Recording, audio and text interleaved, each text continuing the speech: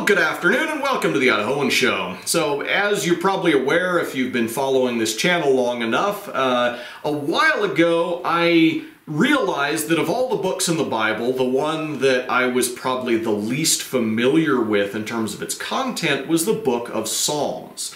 And so, to remedy that deficiency in my knowledge, I started going through the book of Psalms and writing a psalter, paraphrasing each of the Psalms to make it more singable in English, and thereby familiarizing myself with the content of the book of Psalms.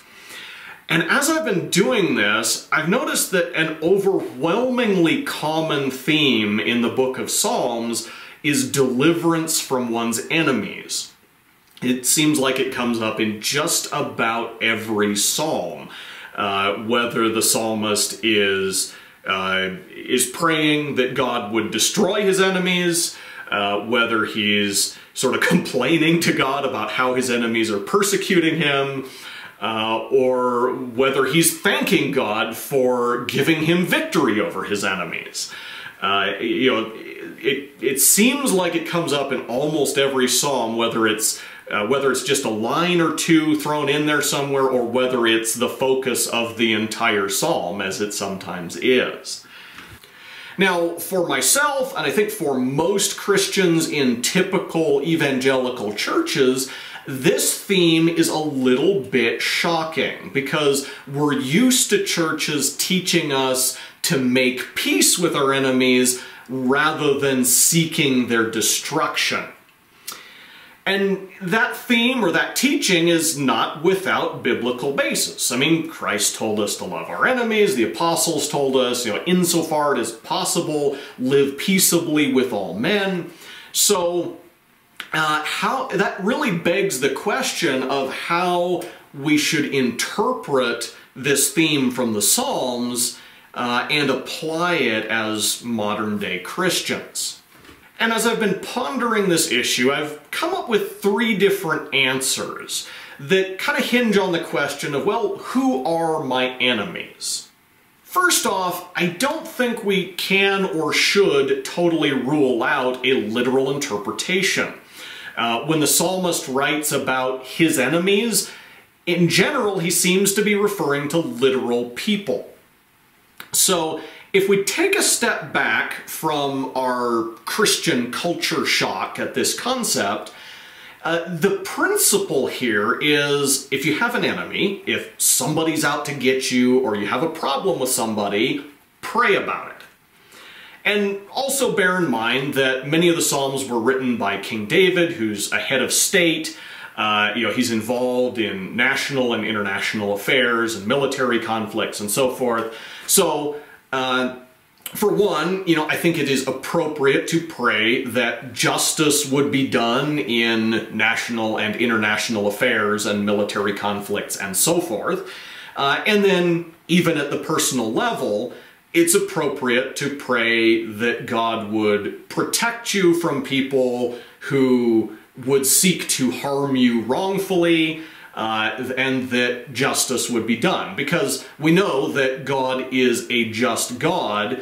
He's not going to answer your prayers in a way that would be unjust, and his justice is always tempered with mercy. So, first off, in the literal sense, the application is that it's appropriate to pray for justice. The second possibility is to interpret the enemies of the Psalms a little bit more symbolically or metaphorically. I mean, when I ask, who are my enemies, I don't think I have any in the sense that King David did.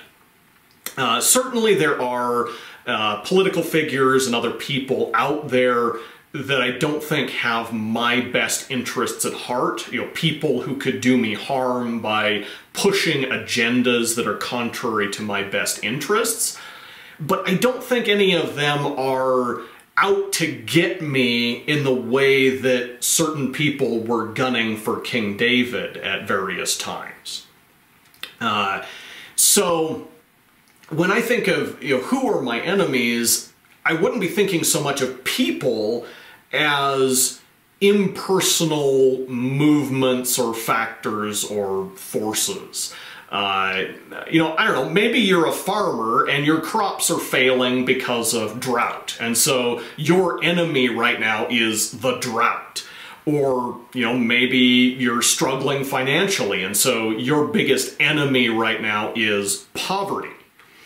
You know, so if we interpret the concept of enemies a little more symbolically, a little more generically, as sort of anything that is detrimental to you or that's holding you back, then as we read these psalms where the psalmist is praying for deliverance or praying for the strength, the ability to crush his enemies, you know, that for us, that could mean, you know, praying that a certain immoral and ill-conceived political movement would fail in its objectives, or praying for an end to a drought, or praying for the ability to conquer poverty in your life by getting a better job or finding a better way to budget or whatever the case may be.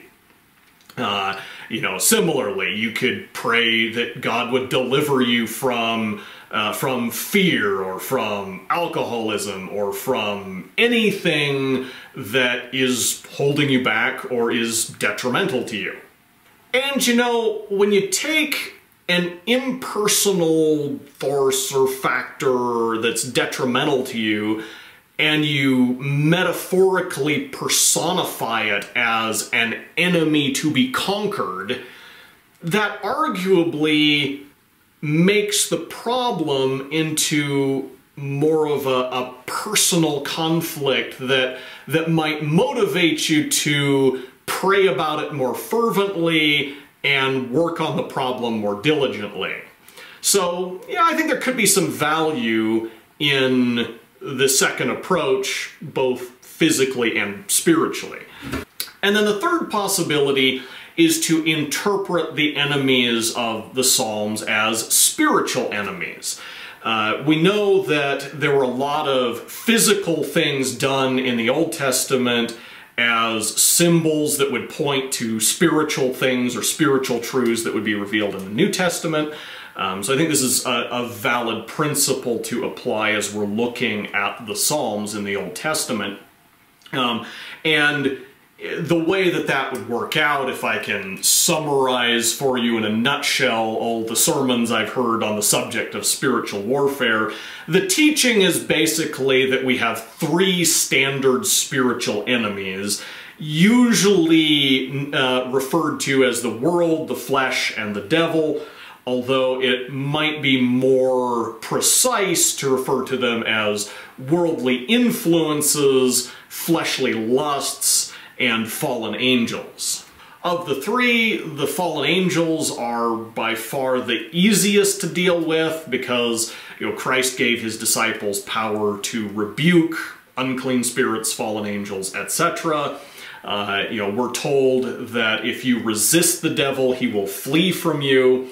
So if you're actually being tempted to sin by the devil or his henchmen, all you have to do is offer some resistance in the name of Christ, and that temptation will be removed. You know, the devil will have to flee from you.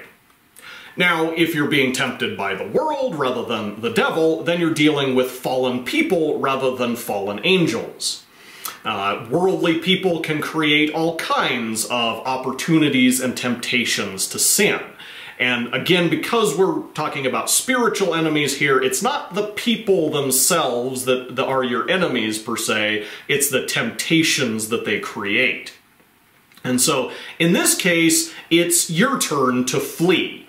You know, as it is written, flee from worldly lusts. So, basically the approach is don't put yourself in situations where you're going to face a lot of pressure to sin or to do things that would be morally inappropriate. You know, try to avoid those situations or get yourself out of those situations when you find yourself in them. So, you know, don't hang out at brothels, don't get involved with business partners who are into doing shady deals, that kind of thing. And then the third spiritual enemy, the flesh, refers to your own innate predilection towards sin, which, as we know, is common to all the descendants of Adam. And this is by far the most difficult of the three spiritual enemies to defeat because it's part of you. You know, it can't flee from you, you can't flee from it, so the only option that remains is a fight to the death. You know, literally, you'll be fighting your own sin nature as long as you live on this earth. And so this is where we get into the biblical teachings on crucifying the flesh or putting it to death.